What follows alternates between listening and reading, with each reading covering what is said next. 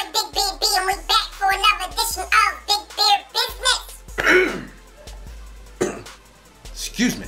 All hail the beard, it's your boy Big Beard B, and we back for another edition of Big Beard Business. In today's video, we're reviewing Cologne by the house of Yves Saint Laurent. Listen, I like to call this thing Lil Homie. You might like to call it Cologne, but at the end of the day, we have a great fragrance. Now, this fragrance has been around for at least 10 years, so I know it's not new to anyone, but we have another subscriber's choice.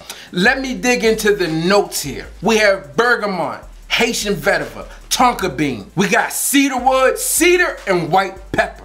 To me, this is a fresh, woody, and bright fragrance. It's inviting, it's sensual, and can be used for almost any occasion. Now, I personally find this one to be light, soft, and a tad bit airy. I like that they found a way to make this one sweet without compromising the masculinity. Now, I'm not sure there's much more to be said about this fragrance that hasn't already been said. In my opinion, this is a modern day classic. Now, Cologne has birthed a number of flankers, and with that came some reformulations, man. They done fucked up the juice just a little bit. Now, that aside, I still enjoy this fragrance, and when I go out and I still test this fragrance, even though that I have it, when I'm inside the stores, I'm still spray it, see what it's performing like, and there's not a big difference, but I'm sure many of you out there would agree with me that the performance on this one has not gotten better with the reformulations, it's gotten worse. And with that said, if I had to find one thing to dislike about this fragrance,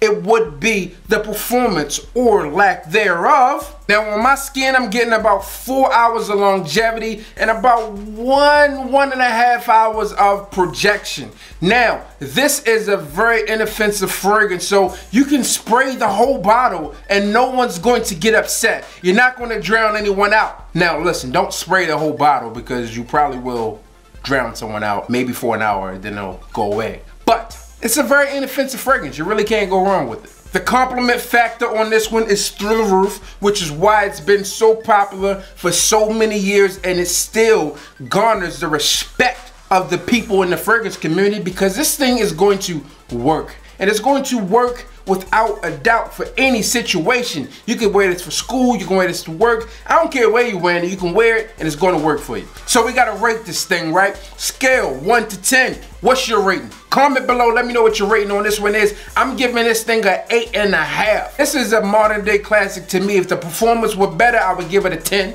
And I'm standing on that. Now, because this one has been around for quite some time, you can find it heavily discounted online through the gray market sites and Amazon. You can definitely find this one for a much better price than you can find in store. Now, for retail, if you're going for the 3.3, it's going to be $92. However, you can find this online for about $50 to $65, and you're going to save a lot of money when you do that. And as I said before, you can wear this anytime, any place, anywhere. I think the only time where you'll have increased difficulties with performance is going to be in the winter. I'm not sure if this one's good enough to hold up in those frigid temperatures. But aside from that, man, spray all day, spray as much as you want, and you'll be good to go. I'm your boy, Big Beard B. Don't forget to like, comment, subscribe, tell a friend, and we back again. If you don't hit the goddamn bell, you are going to get fire and fury like YouTube has never seen. Hit the goddamn bell.